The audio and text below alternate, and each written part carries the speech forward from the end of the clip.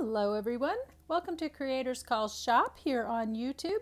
My name is Marcy and I'm so glad that you're joining me here today. I've got some little ring binders here today that I wanted to do a flip through with you on. But first, before we get started, go ahead and get yourself a drink, get yourself comfortable, and we'll be back in just a minute to show you what's inside.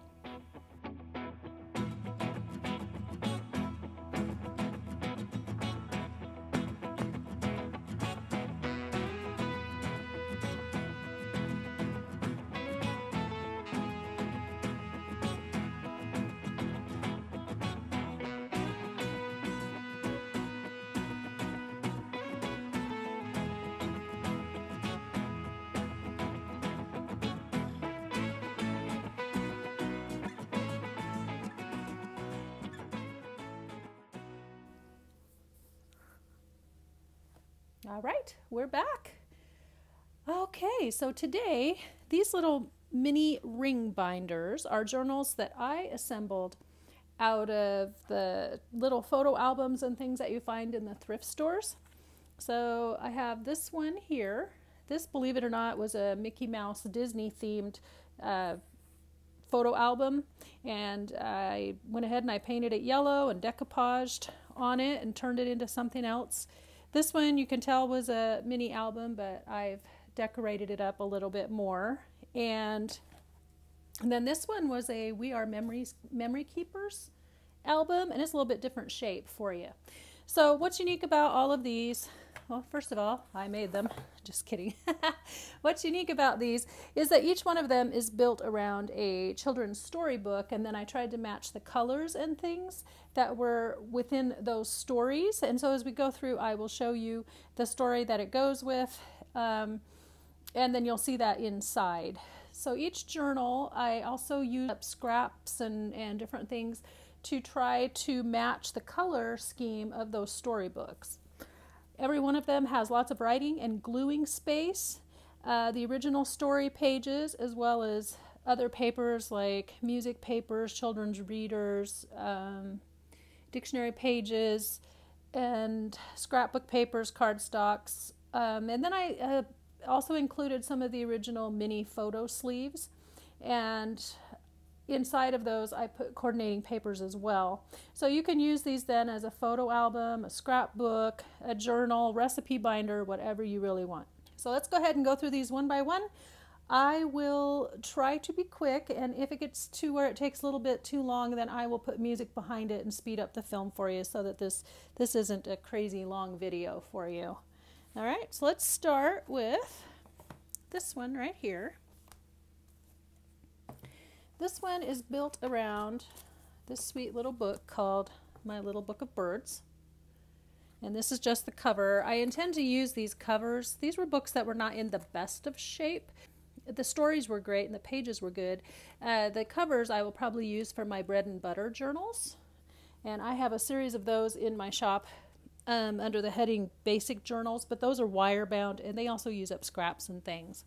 So inside this little guy, first you see I have some vintage fabric. Now my vintage fabrics I order from Etsy and eBay. So if they say they're vintage, I believe them. This one I think may have been a feed sack fabric, but I don't remember for sure.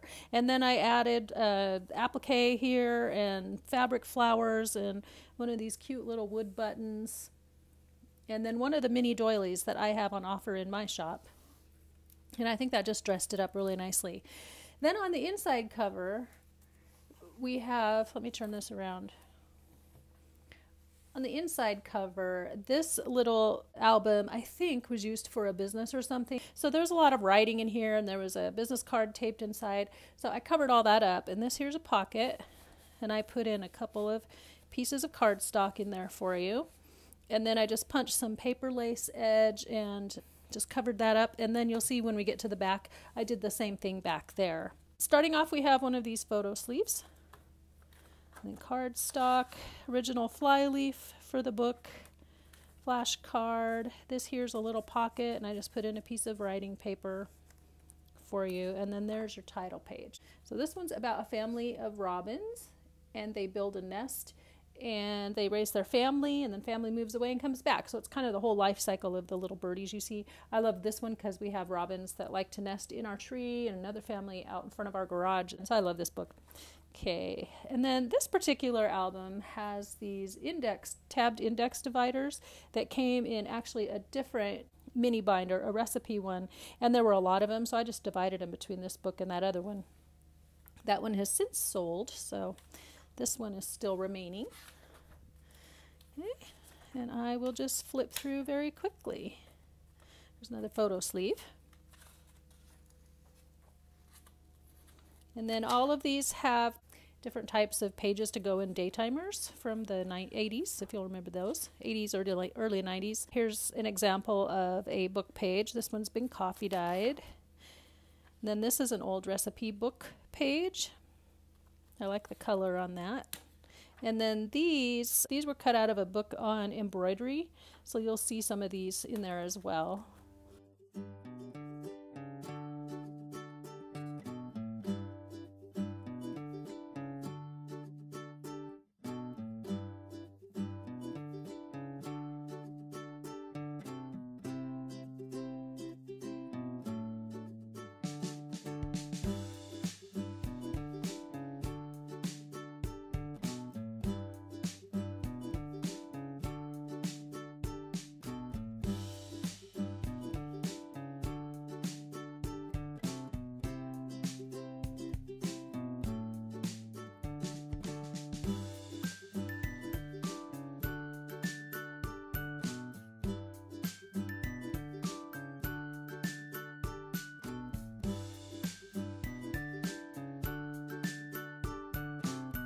This is from a hymn book. It's a page, and I cut out the prayer on the back, so you have just some music on the front and then this prayer.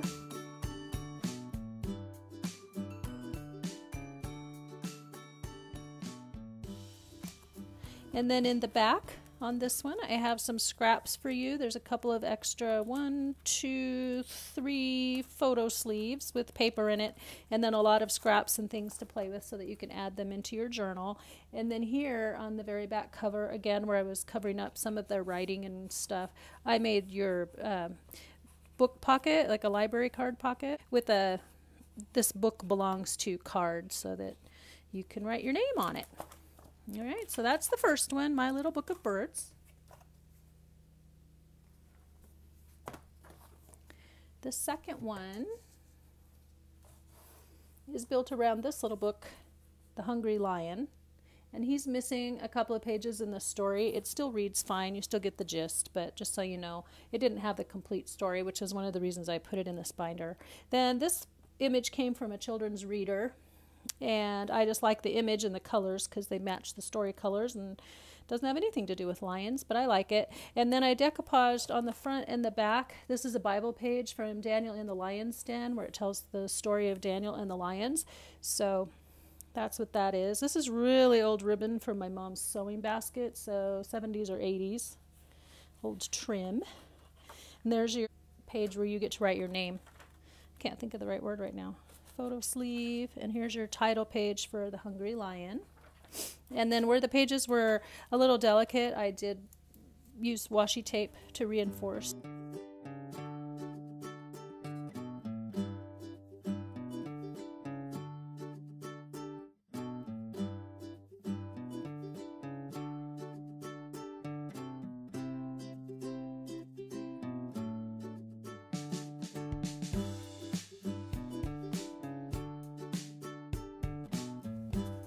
And this right here is the center of the book, so I left the two pages together.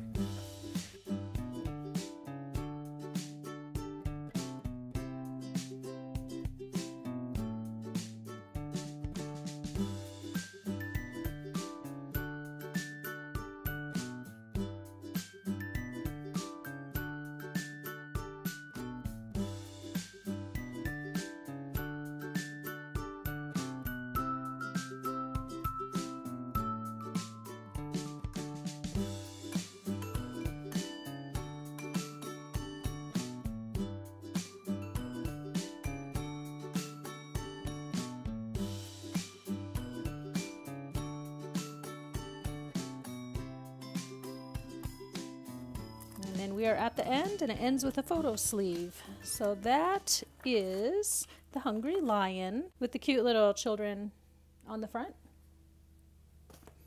And then this last one is built around this book, David and Goliath. Let's see if I can get that so it's not glaring at you. There you go. It came with this CD. So if you want the CD, it's perfectly intact. It hasn't even been opened. So if you would like that, I will take the CD out and include it with the album, and then you can read along with the story. And then this one, since it's a We Are Memory Keepers, I left the label plate intact so that you can label there. I left this a little plain. This is vintage fabric, vintage buttons that I got from various sources on Etsy. I made the yo-yo to go there for a little decoration on the cover. It's kind of plain. You could add whatever you want. If you want to add a label or a picture or whatever, it's got lots of room there for you to personalize it. And then the front was, it had been sun faded and apparently never used. So this is in mint condition. I mean, other than the fact that I just doctored it up with fabrics and things, but the actual binder is in really good shape. And these things retail at $14.99. So that's a pretty good little, you got a pretty good little binder here. And then since this one is a little bit of a different shape, it has square photo sleeves, and so all of the photo sleeves that came in this binder are in this album. It's a lot of explanation, I feel like, but it's good to know. There's your title page.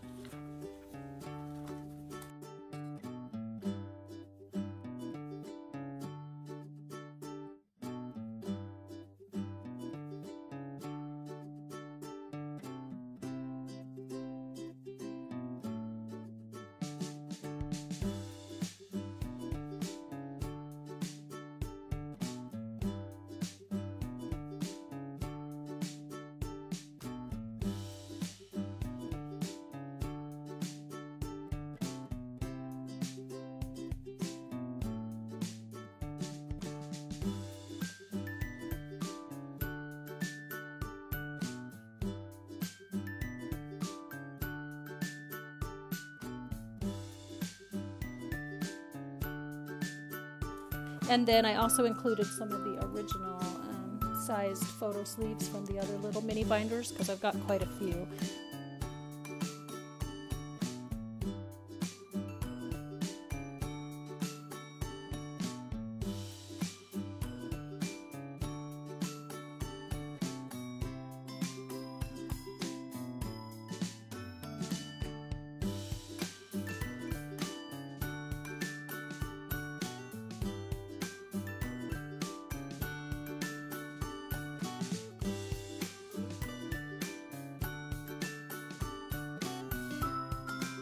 And then this last page, there's scrapbook paper here. I've got some pieces and scraps here for you to play with and decorate. And then this, I liked the color, I wanted to keep it, but it's actually the inside flyleaf of the book. So it tied in very nicely. Alrighty, so those are my 3 mini ring binder journals made from mini ring binders. So those are in my shop currently, and here we go. Trying to get it so you can see all of them. I just remembered a vital piece of information I forgot to mention in my video. So I forgot to tell you how many pages and all of that were in them. So on David and Goliath, this one here, this one, now I'm trying to remember, I measured this yesterday.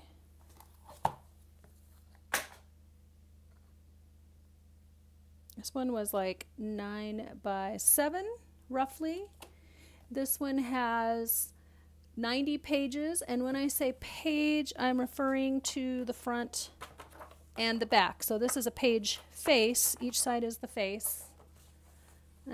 This is the whole page by itself. So 90 actual pages, which is 180 page faces. It has the square photo sleeves made from the We Are Memory Keepers binder. Then I told you about the CD and the vintage fabrics and things. My little book of birds has 92 pages. That's this one right here. It has 92 pages within. It's got the covers inside. I made the pockets inside the covers. It has the tab dividers, which I mentioned. I think that was it. This is a it's like a 6.5 by 6.5 to accommodate 6 by 6 papers. So if you have a paper pad you want to insert in there, a 6 by 6 paper pad will fit very nicely. And then this is my one made from the Hungry Lion. There she is. Also 6.5 by 6.5 fits 6 by 6 papers. And it has 80 pages. And again, reminder that this one is missing a couple pages out of the original story, but it still reads fine. I read through it, and you still get the idea. For our quote of the day, today we are reading from Helen Steiner Rice. I have this lovely book, and I love her stuff. I'm really appreciating her. So today we're going to read this poem, "Prayers Can't Be Answered Unless They Are Prayed." Before we go ahead and read, I do want to mention that if you're liking this video and want to see more of my content, give me thumbs up, subscribe, like, hit the notification bell, do all of that stuff. All right, so let's go ahead and read our poem by Helen Steiner Rice about prayer. Prayers can't be answered unless they are prayed. Life without purpose is barren indeed. There can't be a harvest unless you plant seed. There can't be attainment unless there's a goal, and man's but a robot unless there's a soul. If we send no ships out, no ships will come in, and unless there's a contest, nobody can win. For games can't be won unless they are played, and prayers can't be answered unless they are prayed.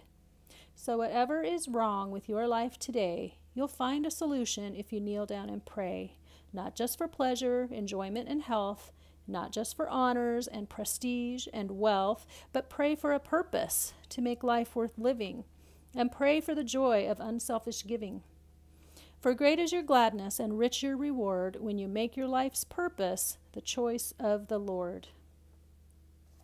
I'm just going to let that sit there and let you guys think on that for a bit. And then the verse that goes with it, "But seek first the kingdom of God and his righteousness, and all these things shall be added unto you." Matthew 6:33. So he's talking about not worrying about the things of your life in that passage and what you're going to eat and what you're going to wear. And he actually points out the example of sparrows. So we have our little robins here. They don't worry about that. And the flowers don't worry about what they're going to wear. And God provides for them. And so he's talking about if you seek God's righteousness and his kingdom first, everything else will be provided for you. You don't have to worry about it. And along with that, if you don't pray, then you lose out on an opportunity for God to work in your life. All right, I want to thank you so much for joining me and watching me today. Again, remember to hit the like and subscribe buttons if you haven't already done so. And then I have links down below in the description box for my Etsy shop and other places to connect with me around the web, so like Instagram or my Facebook page.